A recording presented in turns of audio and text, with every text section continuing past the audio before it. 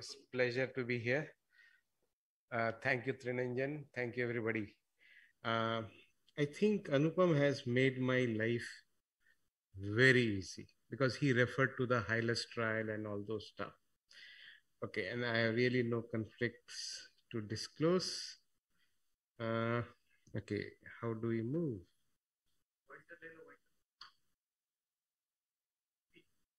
Up and down arrow. Yeah, that's what I'm trying to move, sir.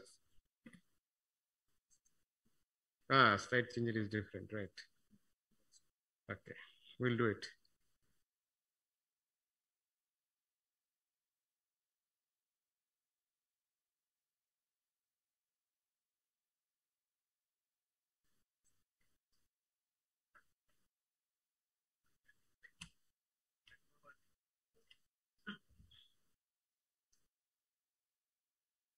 Manually कर सकते हैं? हाँ, manually. Oh, great. We'll do it. No problem. I'm happy to do that. Okay. So we are learning about the Sbrt. I think the whole purpose of doing this was we have to be very sensitive that we are giving beyond conventional doses in a very, very conformal way and in a very short period of time. And it is like in a festival, you know, if you are given only one shot, you have to be really precise. If you have given 30 shots, you can do here and there and you can make a smear out of it. So zero error technically. So that's what it is important.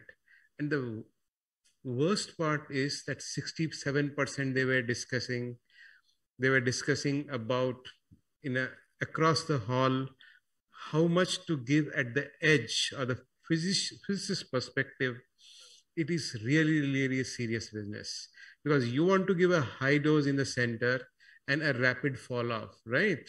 So the whole Hylas trial was that, are you ready to prescribe at 67%? And are you ready to accept even a small dot of 150? Probably not allowed. So most of the time we play really safe, and we have not burnt our fingers because we were in the range of 90, around 90 or 85, 90, 93. So that's the reason I think we were safe. Even we had a larger tumor, even if we have a little central or ultracentral tumor. And definitely it is an attractive proposition for any patient. It's like coming daily and going out, and we can give a reasonable comparison overall survival. So this is, I think we have discussed in length, how do we do at TMH? And I think at many other places, it's almost the same, barring small minor here and there. And, but as a clinician, I think onus start from the day zero you see a patient and how best we can negotiate the patient to a good local control and ultimately for his survival. So the Timmerman was the big bull in the American way, and he really pushed the whole business of high dose per fraction against many of his chairs, right? Because at that point of time, it was not rewarding in a capitalist state with money, you know. You can't complete the treatment within few fractions. So that even that code was not made at that point of time. So he had to take really a big burn. But when it started moving, even the codes were changed. Even the insurance company were forced to change their codes because insurance company were getting huge money out of it. Good control means in a short time, it means it was rewarding for the insurance company. The guys are going to give more money, you know. So they changed the code. So that was the whole purpose, that still many people are stuck to that 5 fraction business, you know, in US. And if it is even Astro and everybody says 5 fraction, you can't go beyond that. Even to do a 8 fraction, the code changes there. Fortunately, it is not for us. Huh?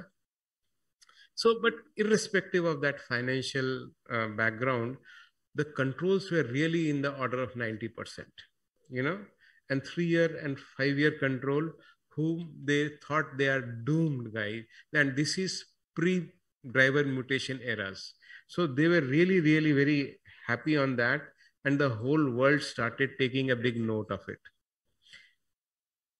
But there was some downside. We were learning about it.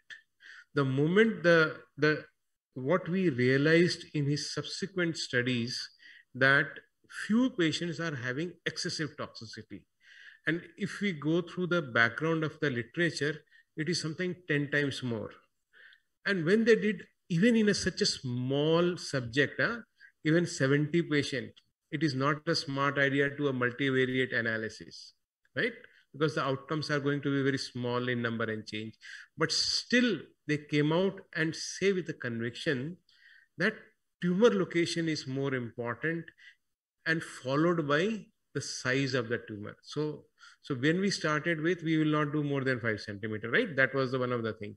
But then they subsequently came out, no, tumor location is as well important, maybe more important, if you want to have a toxicity profile and free from toxicity. And you see the difference, you know, the toxicity differences. But in such a small study, there was no differences in overall survival. So the bottom line was how to get rid of the toxicities. Classical of American. We start with the top and then we come down, or the Britishers way. We go up from 1st to 5th floor. So probably we are British trained in our mind. So we said, okay, we will escalate the doses. Okay. So then they gave, and Seppenold in her thesis with Timmerman group, they gave a concept of something what we say PBT, or a proximal bronchial tree. Okay. And they classically said it as no-fly zone. In their, one of her nice paper she wrote that probably this is a no-fly zone. And it was nothing, very simplified way, you know, elegant way to say that you draw your peripheral bronchial tree on a contouring station, draw 2 centimeter expansion, right? And in that 2 centimeter expansion, what it will contain is till your right and left lower lobe bronchi and some of the secondary ones, okay? So this is depicted on this picture. But people are just not satisfied. They will start working on and understanding the biology and toxicity. So over the period, if you see every 6 years, something is changing, right? So you need to have some studies at 3 years, 5 years. And what we have realized is in RTOG, the Chang and group gave, ultimately, what is really a sensible no-fly zone? We understood only the proximal, probably the bronchus was a problem. Then we understood no, mediastinum was also a problem.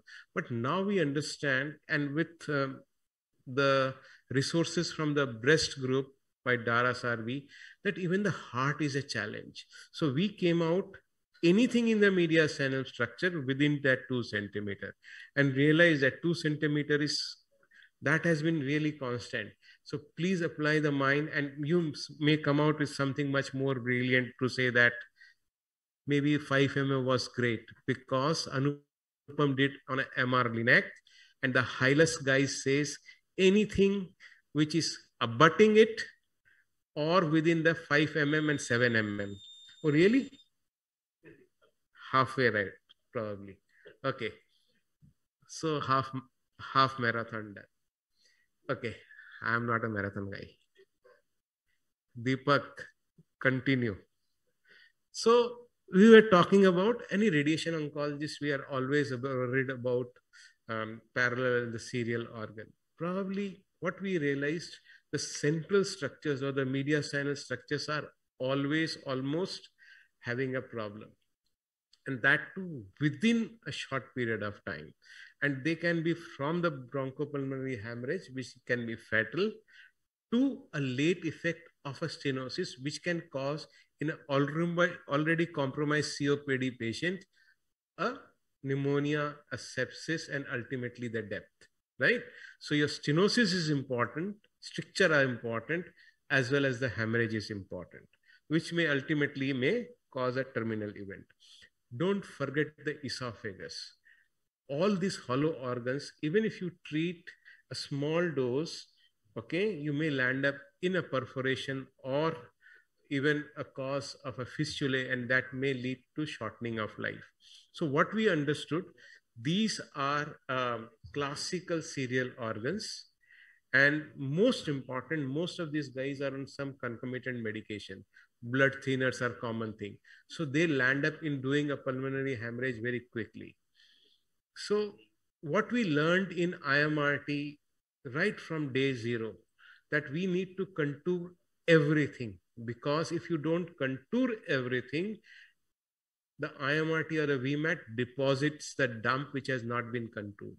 And that was one of the reason, I think, that led to fatal hemorrhages. Even a small volume or a point dose is classically important. You know, if you give more fractions, it may smear it out. But if you give small fractions, it may not smear it out and may cause a grade 3 and grade 5 issues. So another thing what we learned from this was dose per fraction is very important. So when we started with 53 after the heterogeneity, 54 in 3 after heterogeneity corrections, it was 18 gray in 3. But subsequently, we came out to 10, and now in my mind, it is still 7.5 or 8 gray per fraction, okay? But many people are practicing around 10 gray. So that is fair enough. So most of them in there, I think the European guys are doing a risk adapted approach. And if you see that, if you do a risk adapted approach, your likelihood of a toxicity is not going to be there. So there were hardly any grade 3 grade toxicity. So it appears to me as one of the ideal way to move forward.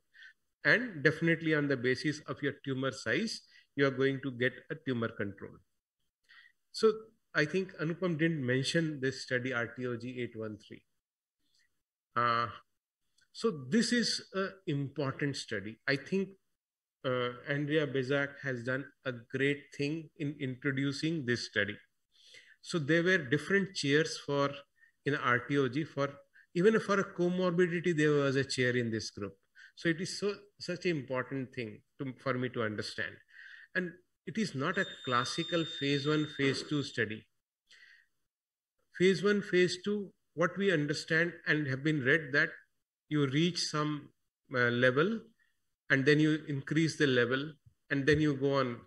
So what they did was, depending upon the time which comes, they gave the doses. So the first step was taken at something like 10 gray and then subsequently, but they continued to follow. They didn't stop at that component at 10 gray, and that led to good things, and they came out with something called maximum tolerated dose. So if you are interested really in the statistics of a radiation oncology and what is the way out to juggle the late effects, this is the paper to be read, okay? So I will not go much in detail twice, but what it showed that 12 gray is probably the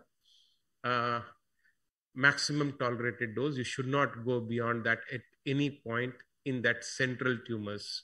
So this is our unpublished data of a 50 patients, first 50 of a central tumor, and reasonably okay. So then they came up something of a concept of ultracentral tumor. What Anupam was mentioning was something like a tumor, let's say that in a simple term, either it is encroaching the central structures of esophagus, bronchus, okay, or they are abutting it or even infiltrating it. So that is in essence what it is. And definitely they could make it out between the studies that central and ultracentral definitely behaves in a different way. And we need to be very, very cautious from the safety perspective. So again, this is a Tetkali's paper. So if you don't respect the PTV in a really nice way in an ultracentral tumor, you're likely to have a death, okay, very soon within first year. And why it is important to think that we need to treat the ultracentral tumor. Sometimes, like in one of our oligomet studies or few of the studies on a recurrent case where the pneumonectomy has been done, like in this patient, uh, there was a single deposit, right? So you have to be very sensitive. There is only one lung, and you still need to contour that and treat this, okay? And there are several studies to say that how do you respect the hilar or a mediastinal node? So when they did these studies, I think the outcomes were different, and they are reasonably okay in a recurrent or in the nodal studies. So bottom line is what? Good balance between the toxicity and the control. And as a radiation oncologist, we have always respected the OARs, and that is our bottom. But use the good fractionation, max fractionation. We use 5 gray in ultracentral and give to 10 fractions. You may go up to a little bit higher, but be cautious because your volumes are going to be important. So many of us has flown. Flying is a serious business. And the bottom line of any flying, if you see, there are so many checklists every time, checklist. Okay. And the basic principle there is also safety. And if you think safety is important, you have to be proactive. Okay. And how do we do a safe practice? Do protected course. Okay. I don't know how many knows Pet Maverick Mitchell. Can somebody tell me? Naveen, I think he knows about it. Naveen, yes, please tell me. We had a discussion, some chat 2 weeks back in our departmental meeting. Top Gun 2, okay? Be a Top Gun. Don't be adventurous that you do a crash and you repent, okay? Fly seriously, fly safely. That's the bottom line. So be a good Top Gun who flies safely, okay? Thank you. I'm ready for any questions.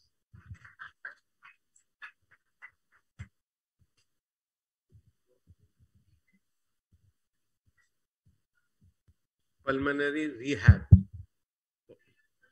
Okay.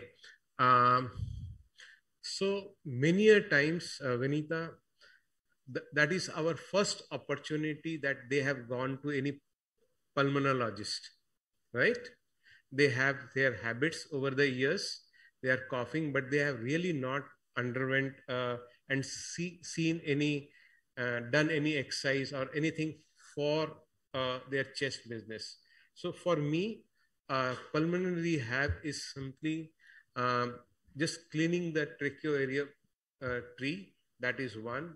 Expanding the alveolus, doing those exercise, improving their basically FVC, right? And if they can improve their FVC and with training, they can improve their FVC 1 second also. So for me, that is a pulmonary rehab. And if that goes in the habit that they need to clean up the system, that continues and that will help them so that QOL is not deteriorated. Yes, dear.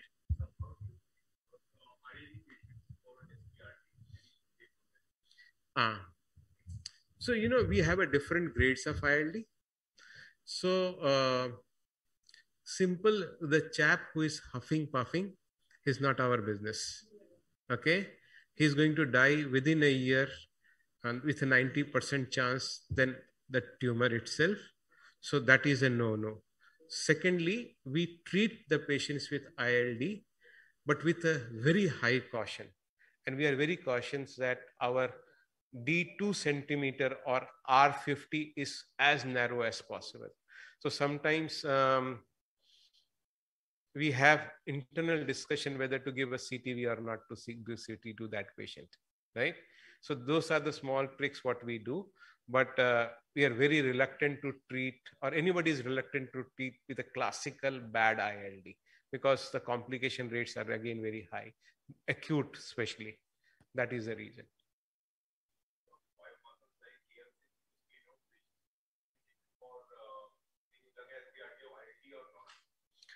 Honestly, we have not done it.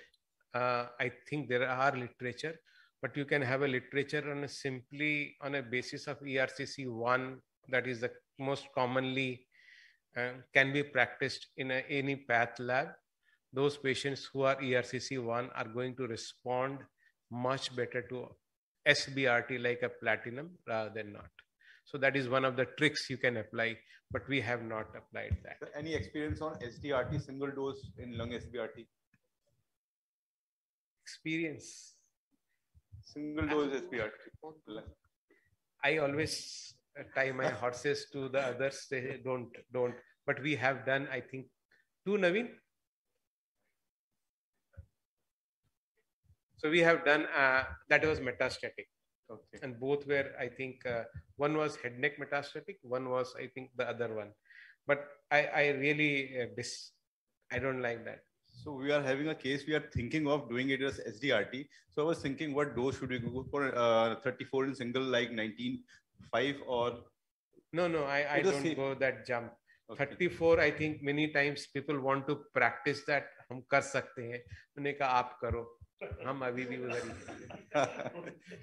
Thank you, sir. No, that's my thought.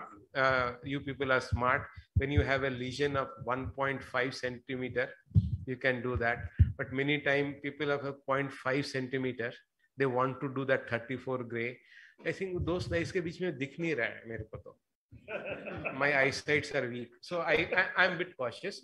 But there are technologies available, like Schoffel said that you are not seeing things, but AI is seeing that this can cause a challenge. So something will come up, those things, then we can practice. But I think my protraction is better than the top guns. That's my call. That is personal opinion. Okay, and people are doing good 34-1, 32-in-1 with, and there is a background literature. I can't deny that. Sir, Dr. Vinay here. Sir, do you give constraint to like bronchioles, small airways? Yeah. So that RTOG 813 has written down that less than 3 cc, what should be the DVH for the primary bronchus as well as the like the trachea and the bronchus, they are given that. Smaller airways also. Not very small airways, but primarily the secondary bronchus they have given, less than 130 BD. So, sir, can I ask a quick question? Close to the Mets versus Come the this primary. Side, your number is there. Oh, no, Priyas. I think Upasna is here.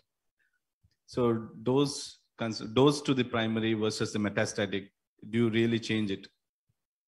Like here in primary, we are always I going got your to. point. So there is a literature depending upon what meds it is, you can change it. But at this point of time, we are keeping it same. If you are going very aggressive, we just want to ablate that, right? That is the reason, like 16, 5, or you are giving 54-in-3 or something like that. So that was the whole point, that they just want to ablate it and bunt it out. So we have not changed it, but there is a literature that in few patients, you can really reduce the dose so that you had an opportunity to re-irradiate if something comes up again in that. So that was one of the thought process.